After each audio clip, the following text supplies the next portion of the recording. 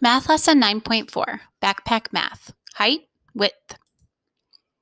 I can compare length, capacity, weight, and temperature. So let's review. We have talked about how to measure height. When we measure the height of something, we find out how far it is from the bottom to the top.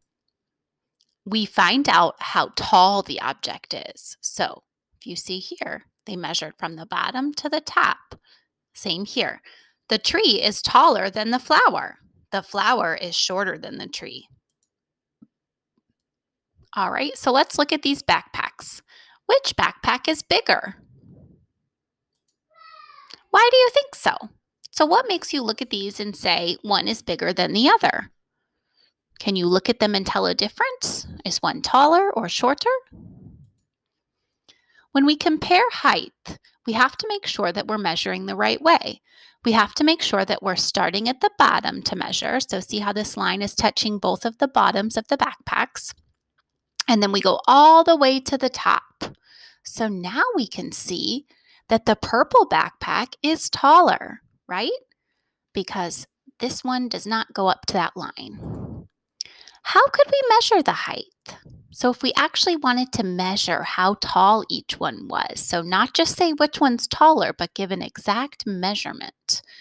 Well, we've done this before where we've used cube sticks. So do you see how I've placed the cube stick at the bottom of the backpack and gone all the way to the top of the backpack?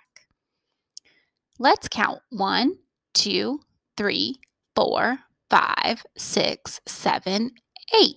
This one is about 8 because it's pretty close to the top. All right, let's check this one. 1, 2, 3, 4, 5, 6, 7, 8, 9, 10. So the purple backpack is 10 cubes tall and the teal backpack is 8 cubes tall.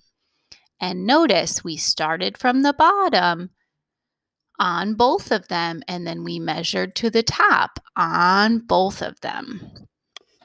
So now today we're going to learn about measuring width. When we measure the width of something, we find out how far it is from one side to the other. We find out how wide it is. So you see, you start on this side and go all the way to the other side, and it says the book is wider than the pen. The pen is narrower than the book. So again, we're going from side to side. So if you were going to measure the width of yourself, you would go from one side of your body, maybe across your stomach, to the other. That's your width. So let's compare the width. So remember, the width is from one side to the other. So that would be the way that we measure that one. It is easier, though, to see the width when you're actually measuring it if you put one on top of the other, right?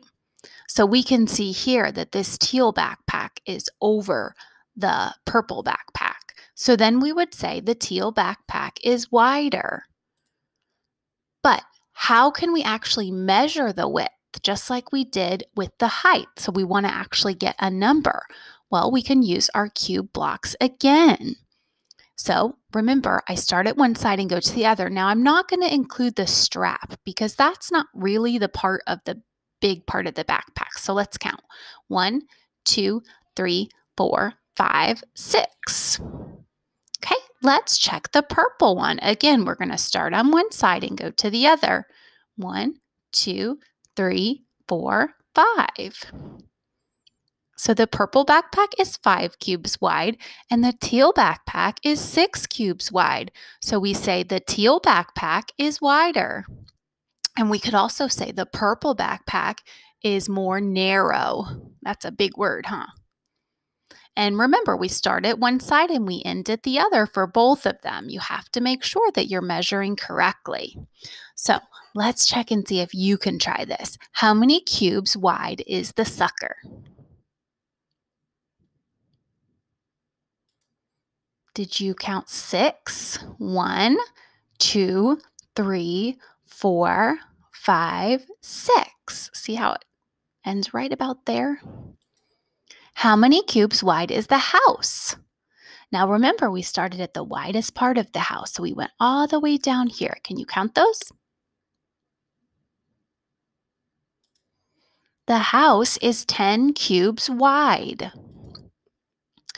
Let's look at these two and say, which one is wider? Can you look at those and say which one is wider? The beach ball or the ice cream? The beach ball is wider, isn't it? Because from side to side, it is wider. Now, the ice cream cone is taller, but the beach ball is wider. Which is wider? The watermelon or the popsicle? The watermelon is, because remember, we're starting on this side and we're going to this side.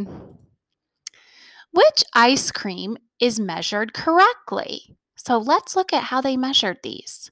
Which one is the right way? The one on the left right here or the one on the right? The one on the left, because remember, whenever you measure, you have to start at the bottom and go to the top. Right here, they did not start at the bottom. So if I was going to look at this, I would say 1, 2, 3, 4, 5, and that's not correct. Which one of these is the longest? The pink nail file, I think that is. That is the longest. Oh, so let's look at this. The object is inches long. So I need to look at this ruler underneath here and decide how long is this. So I start at this end and I see how far does it go to the end? Is it 5, 6, 7, or 8? It's not 5 because that's not the whole spoon, right? 6 is not the whole spoon. 7 is not the whole spoon, so it is 8.